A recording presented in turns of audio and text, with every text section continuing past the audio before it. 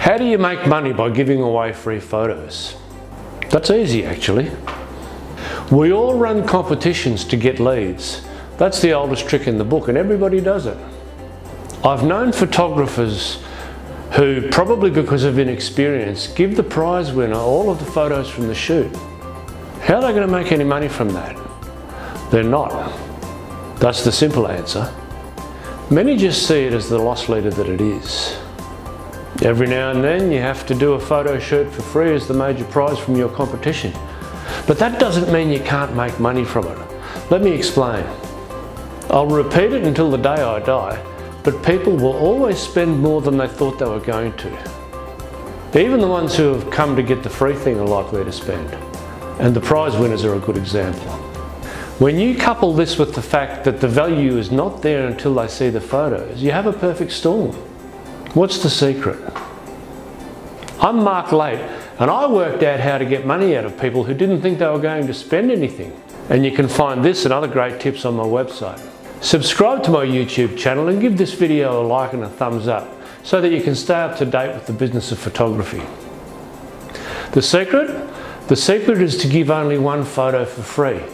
Now that might sound a bit scabby, but if that photo is a 20 by 30 inch canvas, which is in your price list for, let's say, $2,500, and you have to be honest about it, if that canvas does retail for $2,500, when you add the cost of the session, you can easily promote it as a $3,000 prize.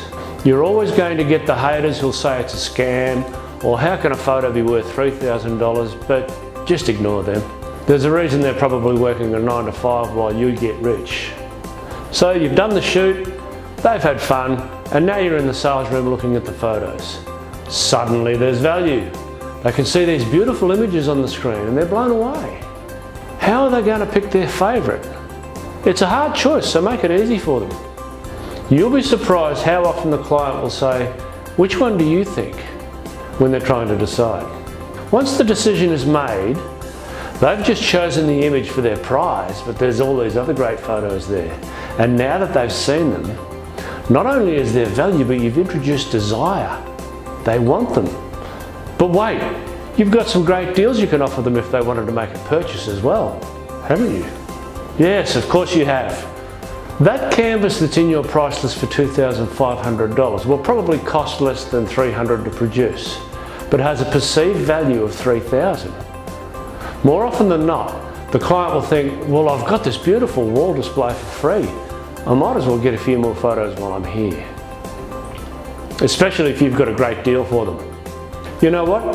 It doesn't really matter what they buy because you'll cover the cost of producing the canvas.